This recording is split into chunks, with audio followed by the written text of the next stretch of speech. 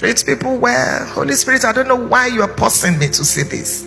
Treat people well. A lot of you don't know that the people that will help you fan your flame in your old age are the little kids that are around you now.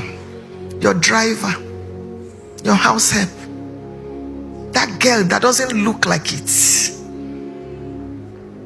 just like I didn't look like it. Last week I got an email. In my life I've never received that kind of honor before. I cried like a baby. I was looking for who the mail was addressed to. Is it a what are you talking about? And you will see it when I go for the meeting. Treat people well. They don't know God's program for their lives. And tread softly. Tread softly.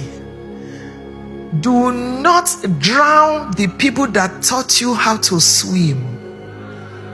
Treat people well. If this is all you can take home today, treat people well. Treat your husband well. He may not look like it now. Treat your wife well. Treat your children well.